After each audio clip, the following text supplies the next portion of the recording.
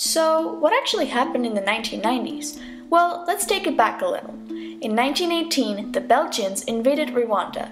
They separated them into two groups. The population of Rwanda was Hutu, approximately 85%, Tutsi, 14%, and Twa, only 1%. Tutsis, who were only 14%, were the most favored by the Belgians because of their tall positions and long necks, so they pretty much looked like proper humans.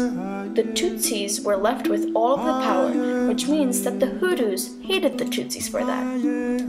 On April 6, 1994, a plane carrying the President Habyarimana, which was a Hutu, was shot down. The Hutus blamed the tragedy on the Tutsis and signaled all the Hutus to start killing the Tutsis.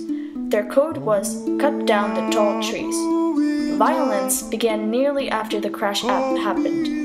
Hutus' goal was to kill the entire Tutsi civil population. This was happening, the UN soldiers were just watching and standing by as the slaughter happened. They were forbidden to interfere with any of the killings since they were the peacekeepers of the country. As all of this continues, the UN agrees to send 8,600 troops to Kigali to protect the citizens. But they were still arguing about the price and who will pay for all of the weapons and transport. The troops have a long delay and there is still no protection until the 22nd of June, where the French forces from southwest Rwanda come to help the Tutsis. The UN troops finally come in July to take the French forces' place, but they're being massacred by the Hutus as well. More people are being killed at their homes, refugee camps, and even on the streets.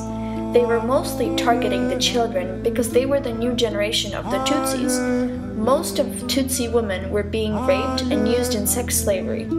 Months later, the UN called off their people while the slaughter was still happening. Finally, Tutsi rebels that were called the Rwandan Patriotic Front managed to stop the genocide. As you can see, the UN did not do anything to stop the genocide from happening. Even other people from all around the world who were watching this happen in the news did not do anything. In the end, approximately 800,000 to 1 million of Tutsis were killed in the massacre, and the Hutu leaders that caused this are still being searched for. There was a lot of radio involvement in this massacre. The radios and everybody else started calling Tutsis cockroaches and that they should all step on them and kill them. Here is an example of the radio. Listen to me, good people of Rwanda. Terrible news. It is true. Horrible news. Our great president is murdered by the Tutsi cockroaches. They tricked him to sign their phony peace agreement. Then they shot his plane from the sky.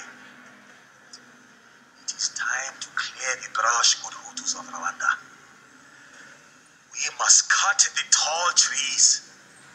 Cut the tall trees now! Thank you for watching and listening.